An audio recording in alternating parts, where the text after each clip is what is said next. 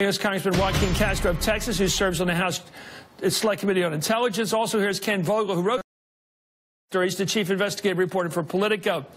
Congressman, you're in there, and I guess my question is, we know an awful lot, thanks to the 17 intelligence agencies, about the way Russia wanted Hillary to lose, and if he could be really lucky, get Trump to win, how they wanted to undermine our democracy. That's all on the record. We also have a lot of other things on the record, how Trump romanced or bromanced the Russians all through the campaign, said wonderful things about their little instrument called WikiLeaks, said wonderful things about Vladimir Putin, about everything over there, and how he's going to be their allies in the world against ISIS, et cetera, et cetera.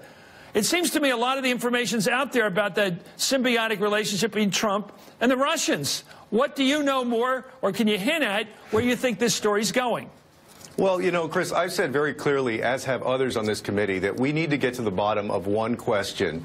Did any Americans conspire with the Russians who interfered with our 2016 presidential election? And specifically, did anyone associated with the Trump campaign help those who interfered with the 2016 presidential election? And we keep seeing more and more connections between Trump advisors, at least that are coming out in reports, these Trump advisors and the Russians. And so, of course, this just speaks to how important the investigation is. Well, doesn't I mean, my experience over the years is the FBI, as part of our counterintelligence effort in this country, which all other countries have, they have all kinds of electronic wiretaps and electronic information on all communication involving certainly the Russian ambassador and certainly any other Russian officials that look like they might be undercover.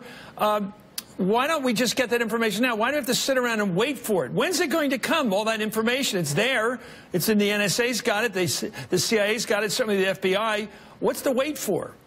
Well, that's a great question. You know, I've been critical of the pace of the investigation, at least in the House committee. I said last week that there is a gap between what the intelligence agencies know and what the committee has been told. Adam Schiff, the Democratic ranking member, has essentially said the same thing. So I'm with you on that. I think we should be moving at a brisker pace. You see that there's a few hearings on this issue that have now been scheduled and publicly announced. And so hopefully we're going to start moving at a quicker pace, because all Americans deserve an answer to these questions, and getting to the bottom of it really is fundamental to our democracy. Well, we know now that Russia did what they did to help Trump get elected, of course. We also know that as a candidate, Trump repeatedly made overtures to Putin. Let's watch him. I think I'd get along very well with Vladimir Putin. I just think so. Wouldn't it be nice if actually we could get along with Russia? And what's wrong if Russia wants to drop million-dollar bombs on ISIS? I say, good. Putin said Donald Trump is a genius. He's going to be the next great leader of the United States. My attitude, when people like me, I like them. Even Putin. Russia, if you're listening, I hope you're able to find the 30,000 emails that are missing. Putin's a killer. A lot of killers. We got a lot of killers. Why, you think our country's so innocent? Well, let me go to a couple of things that do matter here. Certainly our policy towards Ukraine, our policy towards Crimea. I think either administration, Democrat or Republican, Obama, or normally a Republican administration would say, Russia, Big Bear, hold back. Don't be grabbing back those countries on your border so easily. You got back Crimea. We'll fight about that, but certainly don't make any moves on the larger part of Ukraine.